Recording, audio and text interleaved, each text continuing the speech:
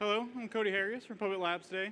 I am going to be talking about our efforts to get Puppet into the larger OpenStack kind of infrastructure and ecosystem.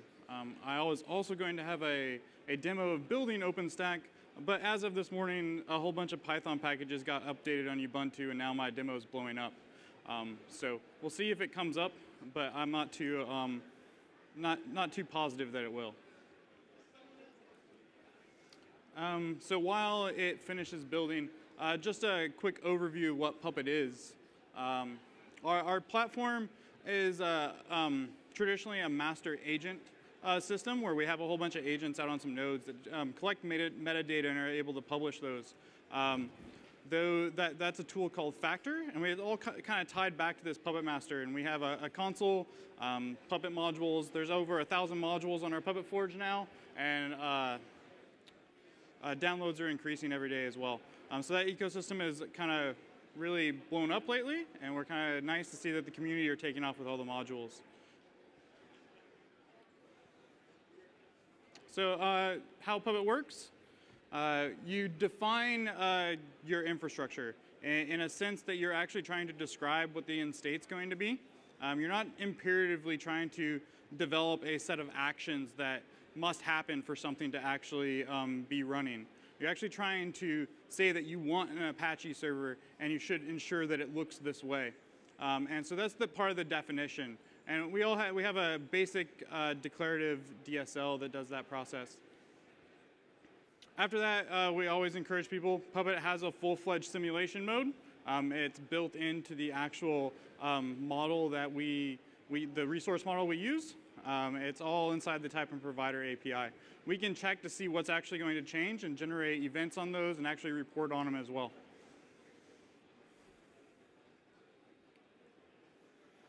After that, of course, you just run an enforcement, makes all your changes. It's great if you can actually get this to actually happen all in one run. It takes a little bit of experience, but there is a dependency system in order to make things not have to be ran multiple times. And that's really, at the end of the day, Puppet is supposed to be idempotent. And so the goal is to make sure that you only need to run once so that you don't have to worry about the previous state in order to get to the next state. And like I said, all these events are all kind of cached up and sent off to any type of reporting server that you want.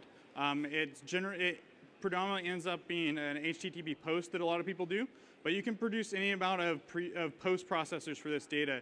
Generate tickets, send emails on them. It's fairly straightforward. If you're ever looking for a way to process this data, look up James Turnbull. Anyone in the Puppet community kind of knows who he is. A lot of people in the just open source in general.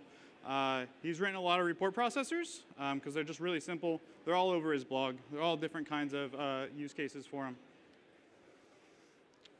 So as far as the data flow in Puppet goes, the node generates a set of facts. It's then going to send those facts off to a Puppet master, which generates a dynamic catalog. That catalog is a set of JSON that is then shipped down to the agent. So the agent actually only ever gets the information that it needs in order to enact the state on its specific node. So it allows us to actually manage our infrastructure much more the way that you would manage a software application. So we can take a certain set of code and actually migrate it through different states. And we can actually look at that and iterate on it and actually go through an actual development process for actual infrastructure. And so it then doubles also that you can have different environments that are all as close as possible, if not exactly the same, through development cycles for developers as well. So if someone is producing an application, you can certify that that machine will look the same all the way to production because of the declarative state and the way that you've described things using Puppet. 10 minutes. So how does this all relate to OpenStack? Puppet manages OpenStack. And then on top of that, Puppet can actually deploy VMs into OpenStack plus other cloud providers. And then once that VM is actually deployed, it's kind of where it originally started. Puppet was managing that application layer. So we go from bare metal to hypervisor, to deploying virtual machine, all the way to actually ending up deploying the application on the machine as well.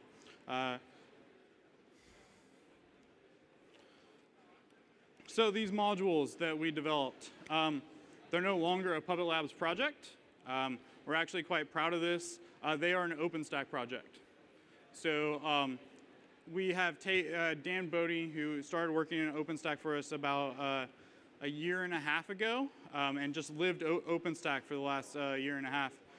Put a lot of effort into actually getting our modules, which we started, kind of graduated into an OpenStack proper project. And now they're part of the same Gerrit and Jenkins CI system that OpenStack itself runs through. So this was done with a partnership between, of course, us and the HP Infrastructure OpenStack team. It's been really great because we are one of the very few configuration management systems for developing and building OpenStack that's actually on StackForge, which StackForge on GitHub is the place that all things that go through the OpenStack infrastructure Jenkins and Git workflow end up here mirrored on StackForge. So you'll find a lot of stuff there. I've highlighted just the Puppet OpenStack one up there, which is the one that encompasses all the other ones. So there's actually submodules for Cinder, Nova, Glance, Horizon, and they're all just kind of built into this one big Puppet OpenStack module. So because they're actually now an OpenStack project and we've released kind of most ownership of it, you'll find tickets and everything up on the Puppet OpenStack Launchpad page. That's where all kind of blueprints, bugs are posted. So it's actually, it is also, if you go searching down through StackForge, you're going to find PackStack, which is now the basis for RDO, Red Hat's deployment of OpenStack. That's all downstream to our Puppet modules, and also Mirantis plus a couple other OpenStack groups are based on those as well. The other one up there is largely it was a development environment used so that we could quickly spin up Vagrant boxes based on the OpenStack work. So if you actually want to bring up an OpenStack environment in about 10 minutes, only because Vagrant isn't very good at being parallelized, that's 2 Vagrant commands, and you'll get an OpenStack controller and a compute node. It's fairly straightforward. It is what I was hoping would actually function. All right.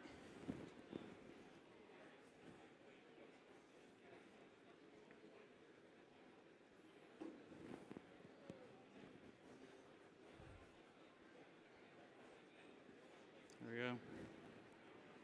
Yeah.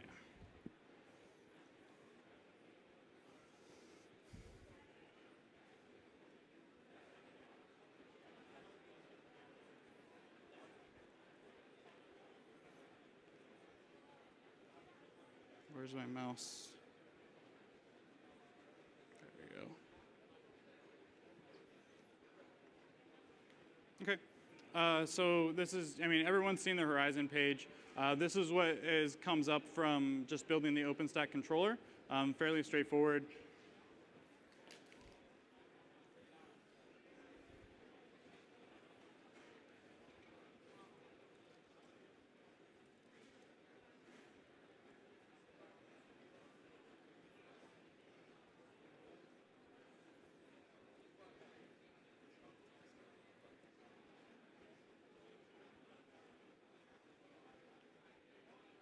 Okay, I'm going to go ahead and let that continue.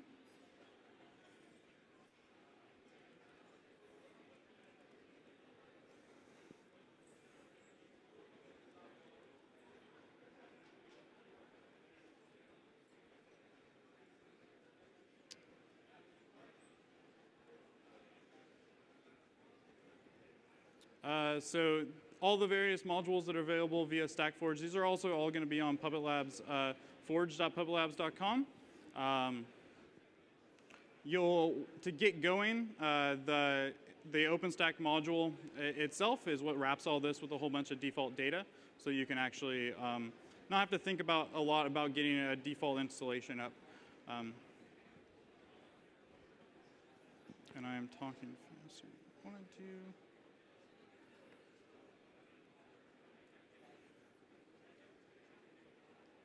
Okay.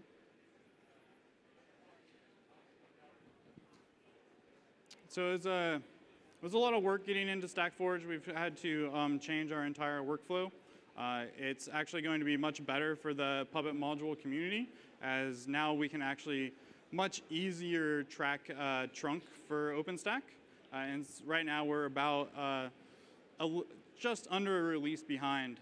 There's the upstream modules have one bug in Grizzly's Quantum modules, but they've all been fixed by the downstream folks. So RDO, which ships Grizzly based on these modules, has already fixed that problem. So we would like to be able so that you can actually truly develop on these modules via trunk. So they need to move a bit faster. Being in the OpenStack community and an OpenStack project will make that possible. I've